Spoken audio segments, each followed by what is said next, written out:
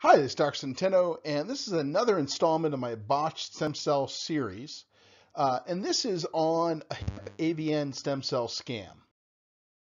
Now, we didn't invent AVN or osteonecrosis stem cell injections. That was actually Philippe Hernigau in France. But we've done a lot of these cases, and so we get asked all the time to look at difficult issues. And this was a patient who I actually evaluated today, who had developed hip pain while working out and was diagnosed with mild to moderate osteonecrosis, also called avascular necrosis or AVN. And he was offered a hip replacement, and his was about stage 2. Now, this is a disease that has been treated successfully with an X-ray guided bone marrow stem cell injection since the 1990s. So we're not talking about new technology here. Despite that, it's not really done very much in the US. We've done a slew of cases, but many times it's not done. Surgeons prefer to do surgery rather than injecting stem cells.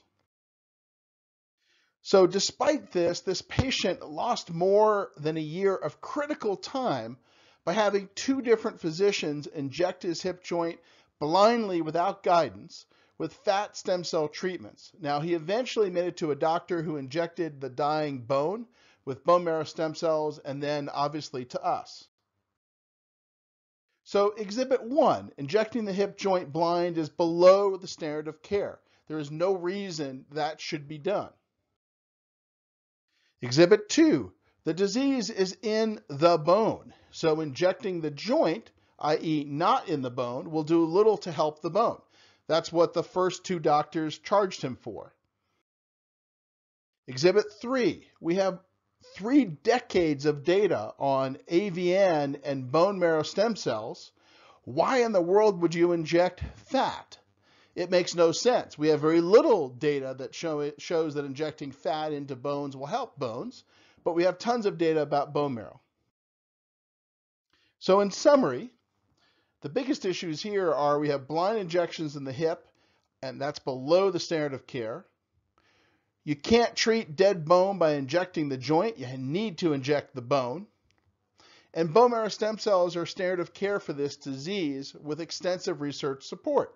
So injecting fat just makes no common sense. So this is a scam.